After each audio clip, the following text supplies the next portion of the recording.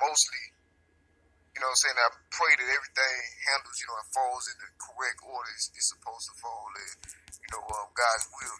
But mostly, Yahweh, you know, God, Jehovah, Jireh, you know, is my provider. He provide for me, you know, the safety I need and all of this, you know, because everything that I'm dealing with is right now living, breathing up against you kind of proof, you know, about, you know, the reality of the gospel. You know, here I am, you know, a man of God, you know, and I'm promoting it. The things I'm writing and speaking, you know, are the things that God approves and commends me on saying. You know, it's not nothing I decide to say, because if you notice, and you know, so I'm very selective about the things that I promote to the public, and that's for a reason, because I'm under a strict contract. You know, I'm under orders by God Himself. You know, I'm under orders by God Himself. I can't do what I want to do. You know, I can't say what I want to say. I can't act how I want to act. You know, everything I'm doing is under my contract in God that I have. You know, this is my only way I can live in under the contract of God, and that's the only way I want to live. This is the only desire I have, is to do the things that God commends me on. You know, I'm not responsible for anybody else's interpretation of you know, my actions, but I do want to declare, you know, clarity to be in the atmosphere, so the truth of what's really going on is easier, you know, it's easy, you know, it's easy to understand and to grasp, you know, easier to get a hold of, you know. I ain't doing nothing for a show. I'm not doing nothing for attention. I never have, you know. And my reality ain't no different than what I started on, you know. I don't care about no outside forces, though. You know what I'm saying? Like, that ain't got nothing to do with me. I don't care what somebody else saying. You know, that had nothing to do with me, you know. That's not my responsibility to go. I'm not my obligation to incorporate envy into my reality.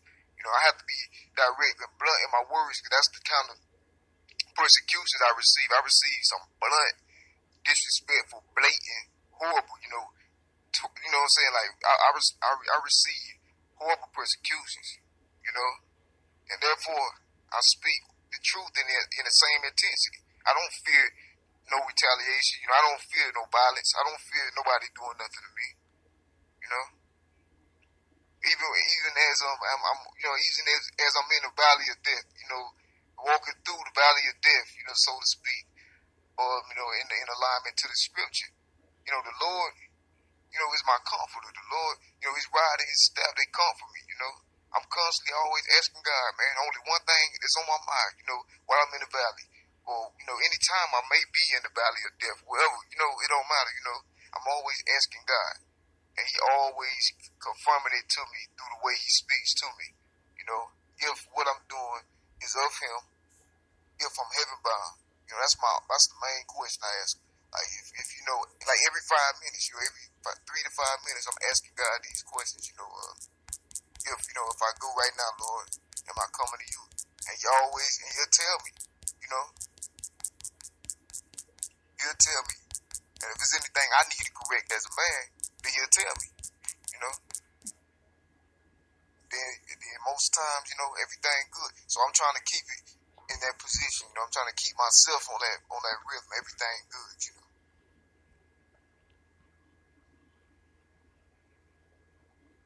I'm not. My goal ain't to overshadow. You know, my goal is to overshadow evil. You know, and darkness. But that's not my dominant. You know, that's not my primary goal. My primary goal is just to embrace, glorify God, and result of spread the gospel to save souls. You know, as a result, a product of that, you know, darkness will be disrupted. You know, because there's darkness in society, and then you know, it's a lot of reasons as to why that is. You know, none of which involve me, none of which concern me. You know. I'm not. That's not my. You know what I'm saying? Like I start my like most of my promotion and stuff. My work be totally sporadic. You know, it's just whatever. You know, because the Lord got. You know, I'm on this contract with the Lord, of course, and the Lord tells me when. You know, He tells me if it's okay for me to do something or not. You know, and that's whatever. You know, and when I decide that that's what I want to do, and it aligns to the Lord, and I just do it. You know, it ain't nothing. It ain't nothing stopping me. It ain't no. You know what I'm saying? It ain't no blocking me. It's just what I decide to do when I decide to. You know, if I die, then I go to heaven. You know, if I mean, you know what I'm saying? I mean, it ain't no big deal, really. You know, but all lives matter, though. You know, and that's my thing. My life matter. You know, Other people's lives matter, you know. Because somebody serve God, you know, don't mean their life matter any less, you know. And that's just like in a societal standpoint, you know. It's not totally talking to any governing powers or anything of that nature. You know, that's not the position I stand for. I stand by God's side. I'm not, you know, in opposition of no particular establishments. You know, my opposition is towards the devil, you know, and the values that he imposed on the world. And then, you know, of course, the things that God does not approve of, you know, that naturally is my opposition, you know, without my will, whether I want it to be or not, just because of my loyalty to God, you know. Like I say, somebody else might be saying stuff, you know, about me or something like that, and then everybody else see that. It piques everybody's interest that's of the world. You know, everybody that's of the world, that's gonna pique their interest, and then, you know, they're gonna pay attention to that. But me personally, I don't pay attention to that. Like, I don't know and don't care. You know, I'm not even on that level. You feel me? I'm looking at things. I'm looking at the future. Like, I'm looking at, you know, what I can do to make the world a better place. You know, what I can do to make a difference in this place. You know, that's what my concerns is. You know, how I can be better. You know, better lead. You know, save souls and lead. You know, from the gates of hell to the gates of heaven. You know, salvation. Get people, you know, open eyes to the truth and the light. I too had my eyes had to be open at one point in time. You know, and I learned when it was my time to learn. I learned from lots of different sources, man. And some individuals I ran into along the way that I can never forget. You know, God bless all of you, whoever, you know, all of you that ever, you know, educated me on the gospel, corrected me, you know, that God used as human instruments, you know, to speak to me when I needed to hear something the most, when I needed to hear it the most. You know, you was there for me. God bless you and thank you for that, you know. I ain't never out looking for trouble, you know, that ain't never my stilo, you know. I'm not, you know what I'm saying? Like, I mean, but that's the part of it, though. Like, we hated by the world. That's what I mean when I say, that's what the Bible says, the world hates you. You know, first remember that it first hated me. That's what the Lord saying, what Jesus said. The world first hated him. Like, you know, in the light, as a true speaker and a follower of Christ, you know what I'm saying? You could be on your own way. You know, you be on your own way. And then around you, and, you know, not necessarily literally around you, but around you, you know, in an atmosphere, you know, it's certain forces that Satan, like anybody that Satan can get to quickly and they receptive to, you know, the things of this world, he can get into them, and then they be filled with so much hate towards you, animosity and envy and all these things towards you, you know what I'm saying, for no logical, rational reason, explanation.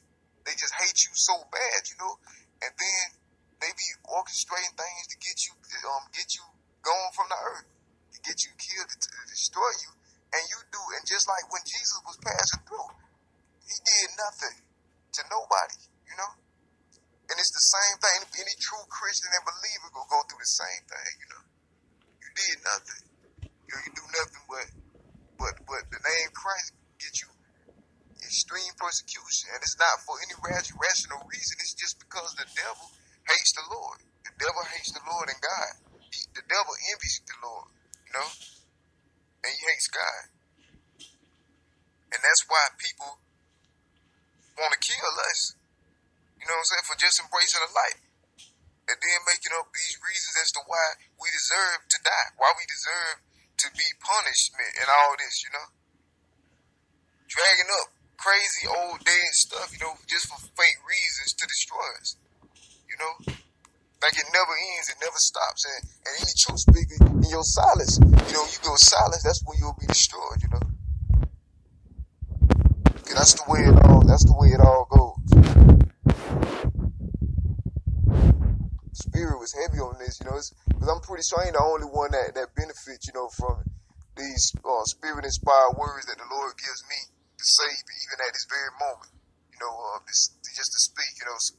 It's not sporadic, you know, in the sense that it's random, you know, but it's for a reason. You know, God don't do nothing for no reason. You know, God does everything for a reason. Everything happens for a reason in life, you know. You know, my intentions I don't care about getting under nobody's skin provoking nobody, or none of those types of things are on my mind at no time, you know. I'm not responsible for what somebody else envy in their heart, move them to say against me. I still love them, you know. I love all souls, everybody, you know, and I want the best, you know, for everybody. Eternal salvation, you know, that's the best. It's better than eternal damnation, you know, and that's my main prerogative, you know, my main priority. You know, the rest of that I don't care about, you know. You know what I'm saying? Anybody can do whatever they got to do, you know.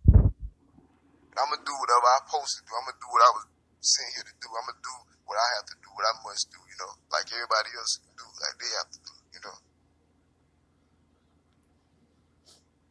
I don't do nothing to bother nobody. At no time, you know. When it comes to, like, you know, the gospel and things, they can be viewed as bothering somebody, you know, I ain't gonna lie. But that's a part of it, you know. Severe persecution. You will witness severe persecution, you know, but you can't be afraid, though. Because God say, fear not, you know. Some of us are even killed, you know. But, you know, when the evil, you know what I mean, you have to stay strong. Stay strong through it all. Never give up your hope.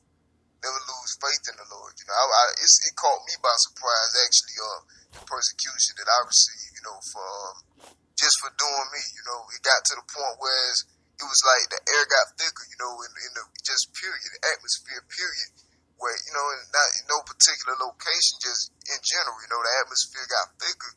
Because at one point in time, I was used to just write and do my thing. And, you know, just, I want word to focus on. I had, you know, just a straight vision, you know, clear vision on what it is, my goal, was inspiration, and just talking about the Lord, my testimonies, what he brought me through, and these things, you know, not caring about nothing else. You feel me? That at some point, it just like the air got real thick, you know, and then that's when I didn't realize why the air was so thick. I'm like, what? I gotta write these, you know, so I used to just write these poems, and I used to just speak these truths. And everything was just so effortless, like, you know. But then at some point, things got like the air got real thick, just out the blue for me, you know. You know, out the blue, it got thick. You know, I had already disbanded the persecutions from, you know, like small time persecutors and things, you know, that I was dealing with. But then, you know, I mean, apparently, you know, that, you know, over time, I had acquired more persecutors without my knowledge, you know.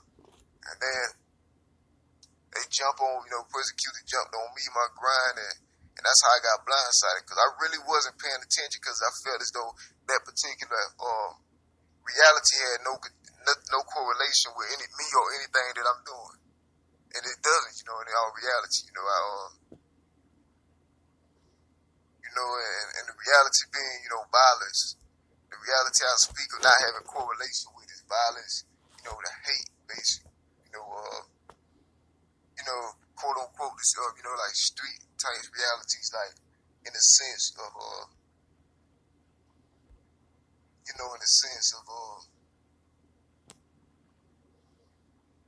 not, you know, say we have to love our neighbors, you know, like the Bible say, love one to another, you know, and that's, you know, in general, we have to love each other, you know, pray for each other, you know. I'm down with everything that represent that. That's the light to me, you know. Like, you know what I'm saying? Like, but speak the truth now. Speak the truth. And the truth sometimes step on toes, you know. I mean, that's a part of it. That's what you have to do, though, you know.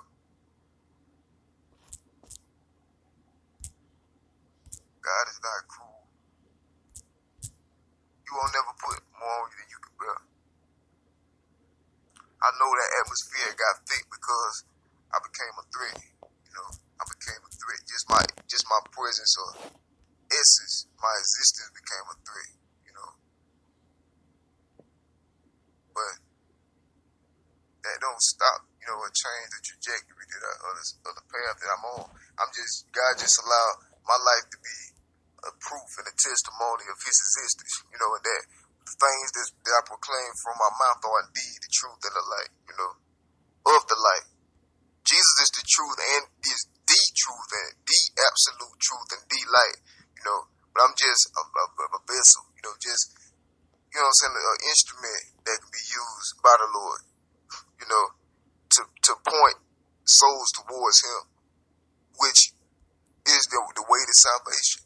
You know, after death or transition, you know, that's the reality that will be evident, self-evident. You know, no matter what we previously thought or believed, He's gonna be right there. You know, right there. Like there ain't no way of hiding, or ain't no way of saying that He's not real, not there, because He's right. He could be right there. You know, no matter what we thought while we was in the earth. You know, like that's Him. You know.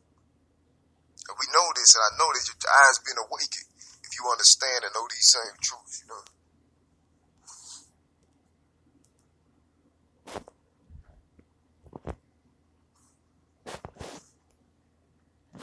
Keep your eyes on the cross. That's the theme of this message, you know. Stress is gonna come. You know, heartache gonna come. Pain gonna come. Even joy gonna come, you know, and happiness gonna come. But never let anything take your attention and your gaze off of the light and the Lord, you know. Because if you pay too much attention to the valley, then it can and will consume you, you know.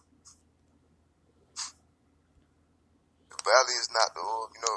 We have to make sure we have a clear understanding, you know what I mean? Trust me, we know we're in the belly of the beast. As you know, followers of the light and being in the light, we well aware that we in the belly of, you know, the beast, you know. You know it ain't nothing all good, you know. It's always all bad, just because of who we are, you know. And that's speaking for like true speakers, wherever far and wide, you know. Because anybody, you know, there's a line that they call it. They go be in a similar, you know, position. I'll leave nobody out, because God bless everybody with gifts, talents, and God bless them, you know, for, you know, being obedient, you know, and listening to the word of the Lord and the light, you know.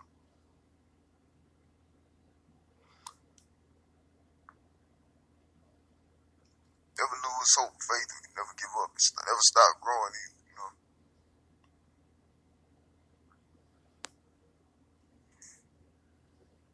It get easier the stronger you get, you know.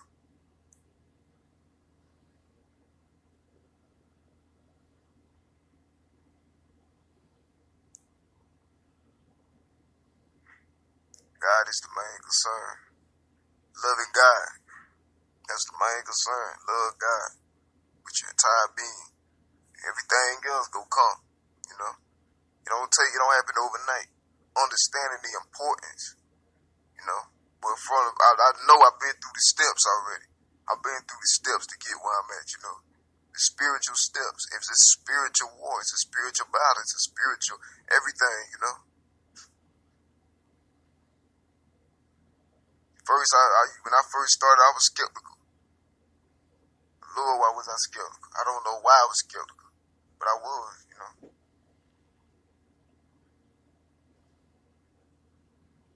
I shouldn't have been. But, man, was I wrong being a skeptic? Because I wish, you know, you see the world through my eyes right now. I'm looking at the world through God's eyes, you know? Looking at things through the Lord's eyes. And some things I still got to develop in. You know, I'm not 100% perfect. You know, it's things I still have to develop in, you know. But it's all toward the same cause. It's all in the Lord Jesus. You know. Give people eternal life instead of eternal damnation. I know, and you know, the closer, like, it's like everything feel like it falls right into an already set, predestined cycle. You know, like, that's what I've noticed in my spiritual journey, you know, thus far. Like, it's like events and things happen in a way, like, it was like I just like walked right into things that was already set to happen. Like, spiritually, you know. It's crazy. Like, it's eerie But it's amazing though, you know, because I already know what Satan doing, even though I don't know who he uses. You know, like, that's how it is. Like, I don't, you know, that's not my concern. My main concern is always, you know, I'm looking at things radically, you know, looking at things in their true origin, you know, in their state. That's how I see things, you know. The original points. I ain't out to destroy nothing but the satanic change that's on the sheeps. In the name of Jesus, you know. Not in my name. It's not about me. I don't, you know, it's not about Dexta. It's about Jesus. It's about the Lord, you know. And the more into the persecution, the more heavier and severe persecutions I faced, the more I was inclined, you know, to embrace the Lord more, you know.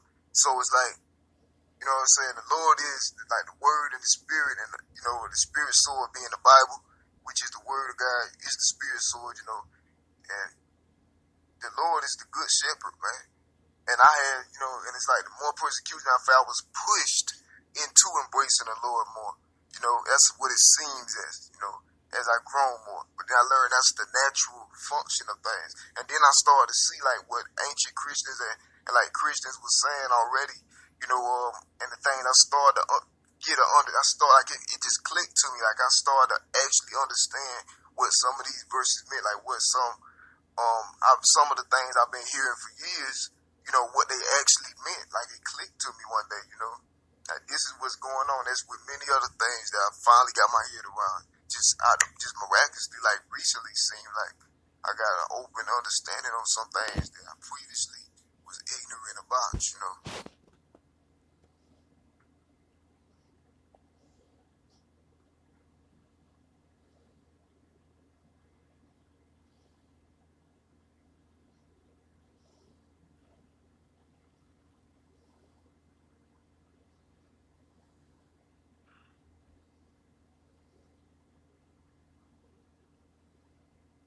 Nah, speaking the truth, we deserve no type of, you know, like horrible treatment and things. We don't deserve, you know. Now, don't get it wrong now. Don't get me wrong. Nobody, you know, in the flesh is perfect. Only person that was in the flesh perfect is Jesus when he came. That was the only perfect human, you know, person. He never sinned and became our sins for himself. You know, he put our sins on himself and took it. So we don't have to. Well, we get what we actually deserve, you know, as people, as humans, you know, in the flesh and of blood of the flesh, you know, it is sin. So sin, you know, is a constant in the flesh. It's just a part of the flesh. Anybody born of woman is sin, born into sin, and sins, even without wanting to, unknowing. So we saved by grace, by God's grace, not by anything we do. Even our righteousness ain't good enough, you know, to get into heaven. He saves us because he loves who he is. Everybody can change. Anybody that's been on the wrong path and stuff, they can change.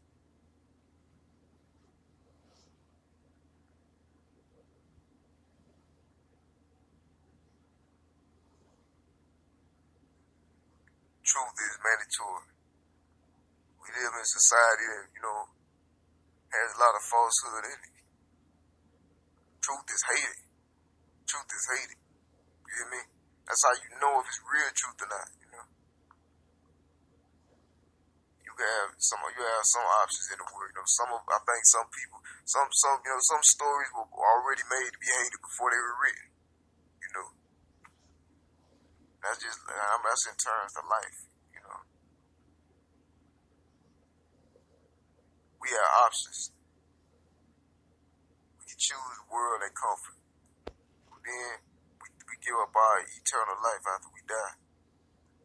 Death is something that everybody has to share, you know. What we go after that is something that we not all gonna share, you know, through our choices on the earth. It ain't easy. It's worth it though. Go through a little sun in this world, you know, following the Lord.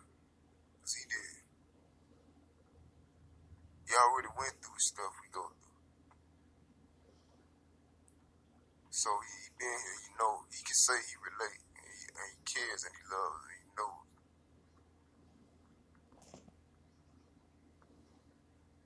One day all this will be over though, you know. Keep your eyes on the cross to that point. One day everything will be over. You know, the world, spiritual warfare will be over.